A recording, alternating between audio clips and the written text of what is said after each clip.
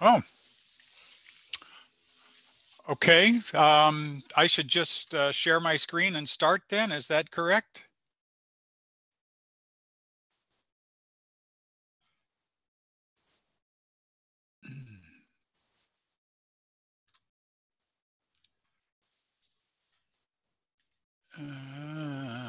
Let's see.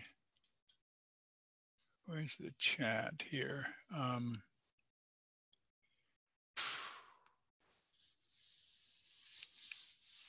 Let's see. Can somebody tell me if my screen is being seen?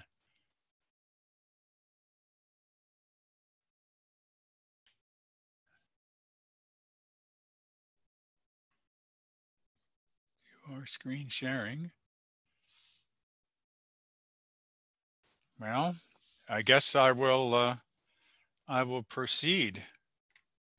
So, thank you very much for the opportunity to make this presentation, and I wish I could be there with you at the moment.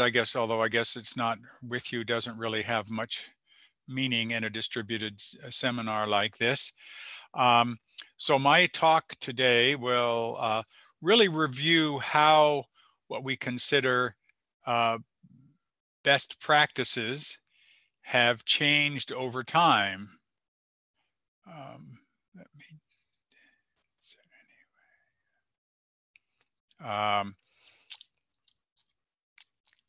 okay, let's see if, and I want to go back quite a ways, back to the 19th century when the question of overfishing was first really raised. And Thomas Huxley, who was best known as an ardent supporter of Darwin and the theory of evolution, expressed skepticism that industrial fisheries were really capable of having an impact on the major sea fisheries. So this is a quote of his that says, "The cod fishery, the herring fishery, the pilchard fishery, the mackerel fishery, and probably all the great sea fisheries are inexhaustible.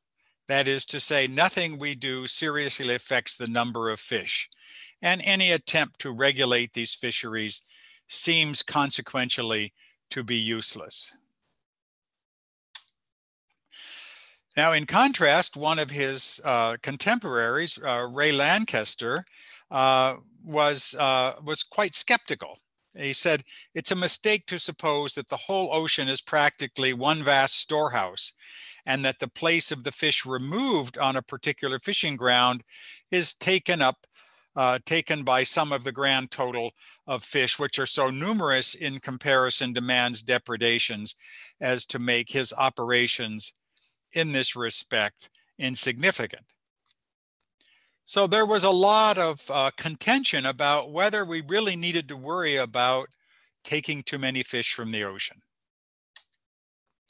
That issue was resolved during World War I, when most of the North Sea was mined and wasn't fished. And by the end of the war, there were many, many more large fish. This is just a graph showing the landings per day of large fish went from being maybe 50 pounds or 50 hundreds of 50 pounds a day to 450 pounds a day in the 6 years of World War I, or 6 years had passed. And so it was just very clear that fishing had an effect on the abundance of fish. And in that period, in the first half of the 20th century, we really began to see the development of fisheries management. The International Council for the Exploration of the Seas was founded in 1902, largely as a research organization, but it was motivated by concerns about the impact of fishing on the marine environment.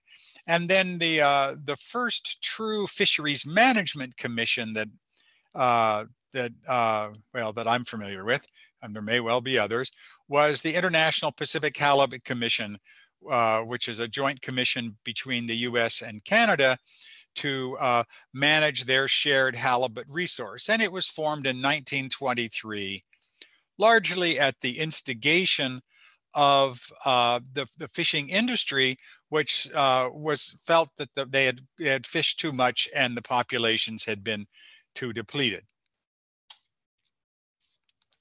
From the 1920s through the 1950s, fisheries science as we know it really developed. And the 1950s saw the publication of these two major books, The Dynamics of Exploited Populations, Fish Populations by Ray Beverton and Sidney Holt, and Computation and Interpretation of Biological Statistics of Fish Populations by Bill Ricker. And they really laid out the science of how you can manage fish and determine the stock status, sustainable yields, and really the basics of what we now consider fisheries management. But despite the fact that we really had a science, the management was really not sufficient to keep some major fisheries collapses from happening. So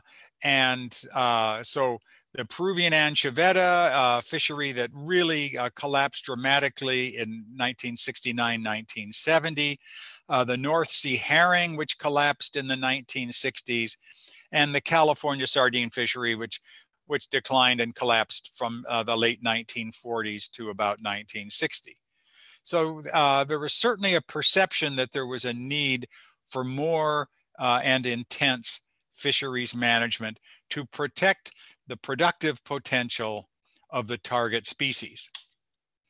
In that era, we started to see very significant develops in fishing policy, largely centered on protecting the productivity of the target species. The UN Convention on Law of the Sea, ratified in 1982, was a very important event, led to the declaration of 200-mile zones for most coastal states.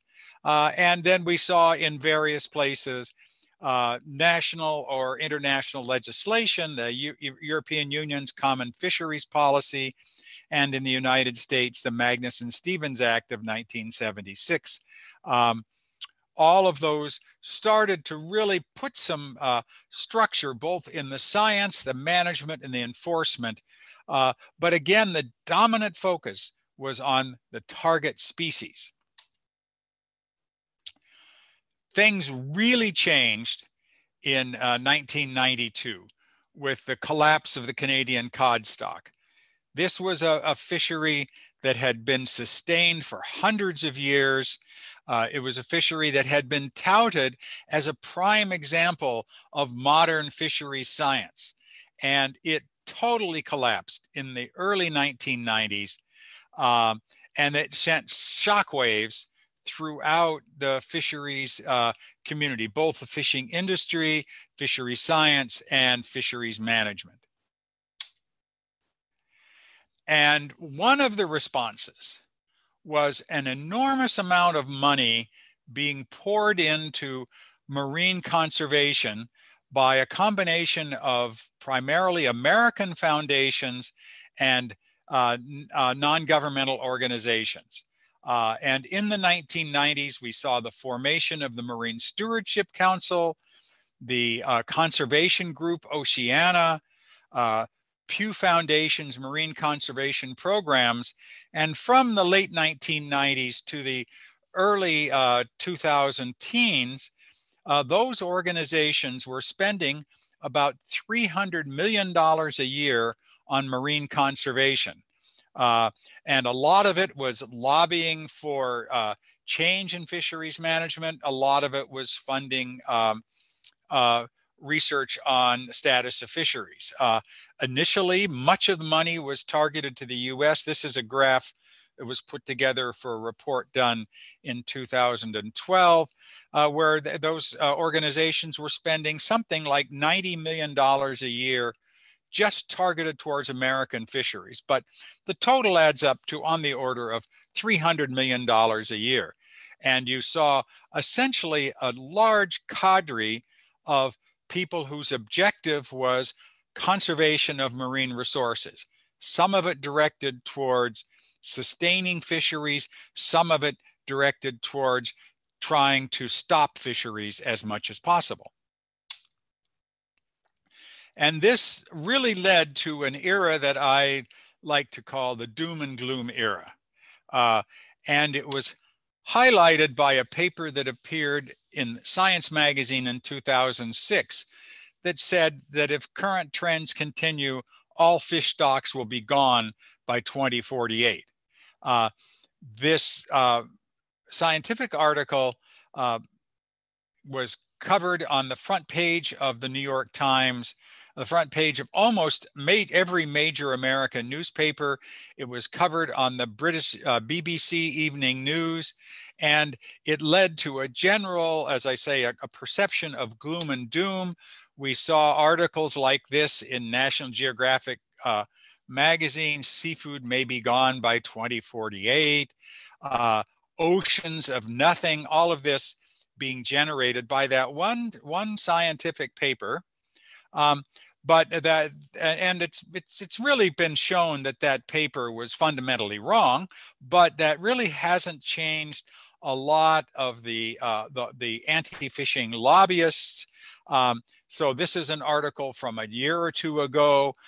Stop eating fish. It's the only way to save life in the seas. There's a group that has the World Day to End Fishing.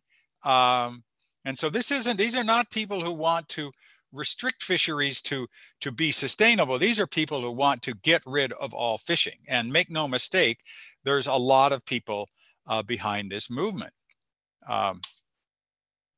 We also see the move towards plant-based foods. All of it almost always justified by starting off and saying, fisheries are not sustainable, they're being overexploited, the oceans are being emptied of fish. So at the same time, since the 1990s, we've seen enormous changes in fisheries policy. So for instance, in the United States, the Magnuson-Stevens Act was dramatically revised to mandate management to maximum sustainable yield targets and mandatory, rather draconian rebuilding plans when stocks ended up being classified as overfished. In the international arena, we saw the FAO push the straddling stocks agreement to help resolve issues about stocks that were caught by more than one national geographic jurisdiction. The European community, again, revised its common fisheries policy in 2002 to get more teeth in it to stop overfishing. And the FAO succeeded in getting the port states measures adopted in 2016, primarily with a target towards eliminating and reducing illegal fishing. So there have been a number of changes in the practice of fisheries management. Probably the biggest one is we now generally accept that well-managed fisheries have to have reference points, typically reference points around maintaining maximum sustainable yield. And it has now gotten to be standard practice when describing the stock the status of a fish stock to do this kind of a graphic that's called a Kobe plot, where the x-axis is the stock biomass in relation to the level that would produce maximum sustainable yield. The y-axis, the amount of fishing pressure, so that where these two vertical and horizontal lines intersect would be your maximum sustainable yield target. And this just shows several hundred fish stocks in terms of what their status is. And we see some that are at high abundance, low fishing pressure. We see some that are low abundance, high fishing pressure. I'll talk about that a bit more. So let me just talk about the current issues in terms of maintaining marine fisheries. The first and the one that is the most important in terms of maintaining food production, is the status of the stocks. Are the stocks overfished, etc. But then there is an increasing interest in the environmental impacts of fishing, in the benthic impacts of bottom contact gear, like bottom trawling, in impacts on bycatch non-target species, particularly rare and endangered species such as turtles, albatross, some marine mammals, and then a general concern from the rather numerous marine conservation community on ecosystem structure and function. And in more recent years, we see expanded concerns, one certainly around human rights, another about a range of impacts of fishing beyond the marine ecosystem, in particular a growing interest in carbon footprint, and also a lot of concern about traceability, much of this because of concern about illegal fishing, but there is a lot of international pressure now to make the trade in fish much more traceable. So how are we doing with respect to those issues? We know a lot about the status of fish stocks in much of the world. This is a map that shows the reported catch to FAO by country, and the size of the circle is the amount of catch they're reporting. And what is shown in green is the proportion of that catch that is scientifically assessed, so we understand the status of those stocks, and that adds up to roughly a half of the world's fish catch. Obviously, the place we don't have much scientific assessment is South and Southeast Asia, where you see big circles and no green, whereas Europe, North America, South America, Japan, and a few other countries such as South Africa and New Zealand, we know a lot about the status of their fisheries. So what is that status? And this is a graph that shows the trend in the fraction harvested in orange and in the abundance in blue going from 1970 to 2020. We see that the abundance of fish was declining through that period till about 2000, when it leveled off and then began to increase. We see the fraction harvested increasing from 1970 to about 2000, then leveling off and starting to decline. So this is only for the stocks where we know their status. And as I say, that's about half of the world's fisheries. And the picture there is reasonably comforting, that on average, fish stocks are now increasing. Fishing pressure is not excessive. It's well below the level that would produce maximum sustained yield. And in fact, perhaps we should be concerned that we're not fishing these stocks hard enough anymore. But we don't know what's going on in those very large fisheries in South and Southeast Asia, although we are pretty confident that fishing pressure is very high, starting to come down in some places. But what about environmental impacts? Now, this is a big deal. In two Latin American countries, Costa Rica and Chile, they have basically made attempts to stop all trawl fishing. And Chile has banned trawl fishing in about 98% of its economic zone. Costa Rica has gone back and forth not because of concern about the target fish, and actually not because of concern about rare and endangered species, but just ecosystem concerns. And a large group of international scientists has been working on this issue for a long time.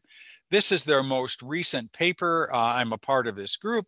And what we've been able to show is, again, in places where we have data, and in this case, it includes Alaska and the US West Coast, European Atlantic fisheries, South Africa and Namibia, New Zealand, and Australia, we can show that trawl fishing has had almost no impact on the species on the bottom of the ocean, that they are at anywhere from 90 to 100% of the abundance they would be at in the absence of trawl fishing. So that's good news. What about carbon footprint? This is from some work that I and a group of my colleagues did, looking at the carbon footprint of different kinds of animal source food. So in red, you see aquaculture. In yellow, you see livestock, beef, chicken, pork. In blue, you see capture fisheries. And what's plotted is the carbon footprint or carbon dioxide equivalents per 40 grams of protein. So that's normally a typical amount of protein in a dinner. And what you see is there's enormous differences that catfish farming in China and beef produce 8 or 9 kilograms of CO2 per 40 grams of protein, whereas shellfish culture, small pelagic fisheries, whitefish fisheries produce maybe 200 to 300 to 500 grams of carbon. So maybe as much as 100 times less, certainly as much as 10 times less. And many capture fisheries have much lower carbon footprint than livestock, for instance. And shellfish farming and salmon farming have relatively low carbon footprints compared to other forms of producing animal source proteins. So in terms of current best practice, some current practices are really pretty well defined. That and many of this would be what you would find in Marine Stewardship Council's scoring criteria, but we now expect stocks to be maintained in a healthy condition with an effective harvest control rule. And as I say, harvest control rules now become pretty well required within the Marine Stewardship Council. I think there would be general agreement in the fisheries management community that if you don't have a harvest control rule, your fishery isn't likely to be as sustainable as if it had one. It is now expected for concerns about bycatch and discarding that there is at-sea monitoring, both of where boats are fishing and bycatch, either from observers or cameras and trackers. And I think any well-managed fishery should have a very high degree of coverage by either at-sea observers or cameras, and fishing locations should be publicly available, and in fact they largely are. There really is no hiding from satellites these days, and between AIS systems, radar systems, and optical cameras, fishing boats can be located and tracked.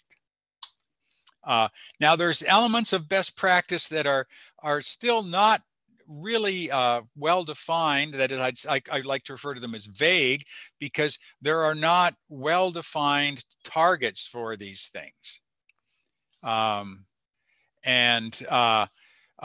of them is a well-managed fishery will minimize bottom impact, but what that minimization is not particularly agreed upon.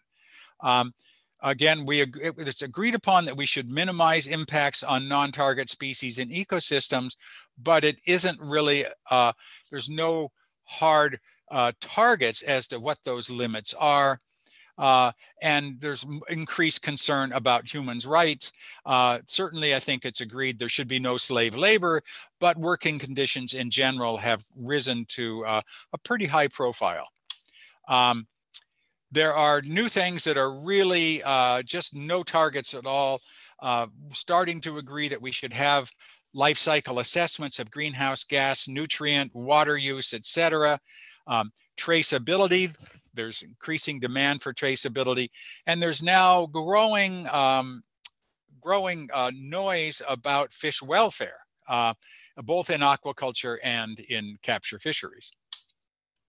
So I just want to close by saying there's some really good news that capture fisheries in aquaculture can produce highly nutritious food at much lower environmental impact than alternative land-based production. And whenever I want to think good things about fisheries, I look at the alternative, which is farming. And I'll say my son is a farmer, and I know what farms do to natural ecosystems.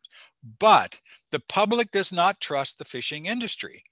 Partially, this is stimulated by vested financial interest in the part of anti-fishing NGOs, and part of it is because fishing operations, say, unlike farming, disappear completely out of sight, take place out of sight. And the solution to this is good science, building bridges with NGOs that want to work with the fishing industry, and increasing the level of transparency, again, both in capture fisheries and in aquaculture. I hope that all of you know about our website, sustainablefisheriesuw.org, that is much of the content is available in Spanish.